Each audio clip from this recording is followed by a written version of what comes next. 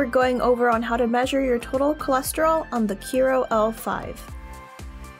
To pair the RFID bottle to the RFID indicator, hold down the down arrow indicator button while the RFID sensors face each other. You'll hear 2 beeps, meaning your device has recognized the bottle. Take your testing strip and insert it at the bottom of your device.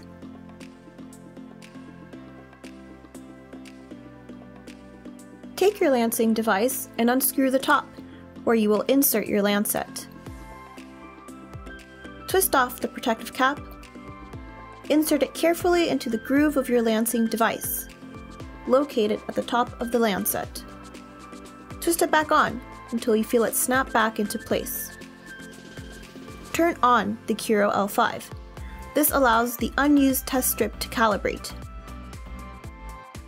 Wait until the meter shows the dropping blood indicator. Make sure to properly sanitize your finger before extracting blood with your lancing device.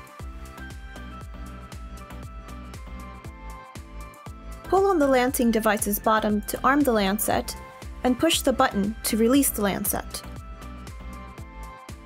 Do not squeeze your finger too much.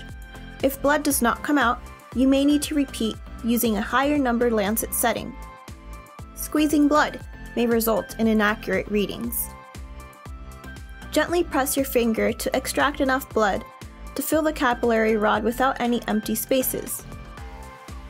Next, firmly press your sample into the test strip at a 45-degree angle.